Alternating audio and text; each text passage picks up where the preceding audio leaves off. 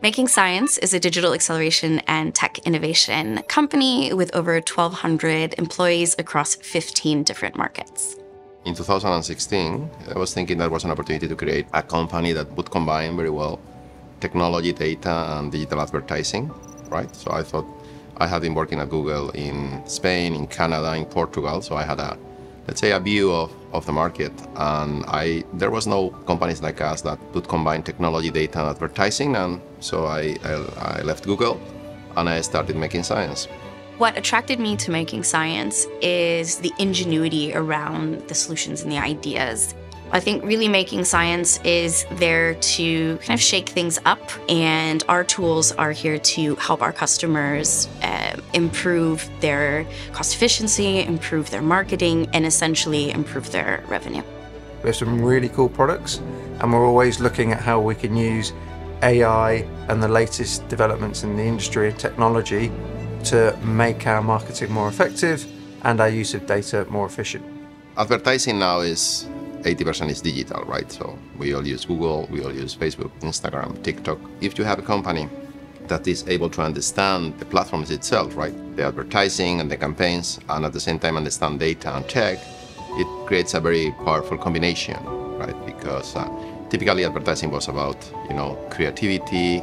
Now that's important, but it's not enough, right? So you need to have very strong data capabilities and technology capabilities to optimize and to understand what's going on behind the platforms. The majority of our technology is also designed in mind for our partners so that it works seamlessly with their services, and also has the capability to be built on top of their services if necessary. So for us to be successful, we need to have these partnerships for our technology, one, to succeed, but also for us to provide the best possible solution for our customers.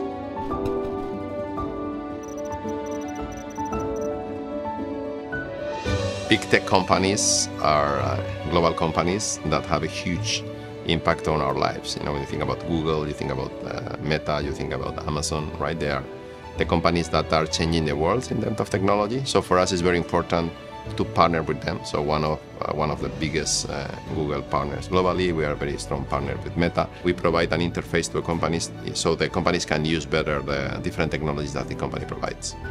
Innovation is critical because everything is changing very quickly. We've seen this year what's happening with generative AI and OpenAI and everything. So we have a set of values at Making Science that enable the organization to really be a very fast innovator, and also making sure we take advantage of and we leverage all the talents of our people, right? So creating an environment where people can really grow and grow with the company as well. The most exciting thing so far has been our products. We have built our own AI tech products, and seeing them in practice is incredible. It's allowing us to start doing more interesting stuff with AI, taking stuff that couldn't measure before, can make it measurable with AI and start to activate it as well. It's great fun. The cloud and ad space really should be coming together. It is designed to work together, specifically if we're looking at Google Cloud and Google Marketing Platform. So within Google Cloud, you have the data analytics capabilities, which allows you to analyze all the data that you're getting out of your marketing campaigns and out of your ad campaigns to make better decisions, to have more impactful campaigns as well. Then we can bring in the AI piece. Based on the different ads that you've run in the past, you can plug that data into Gen AI and it can spit out brand new data, brand new ads, and say, this is exactly what you should be doing.